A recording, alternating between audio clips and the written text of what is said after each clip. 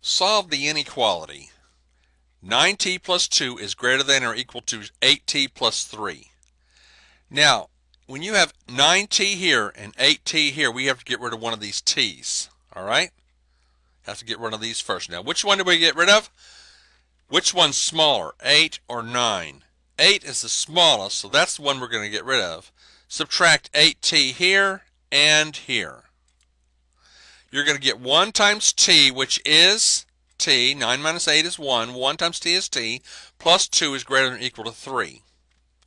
Okay, now we're going to get rid of the 2 by subtracting 2 here and here.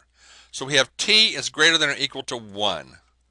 Set notation, the set of all t such that, and copy this down. T is greater than or equal to 1.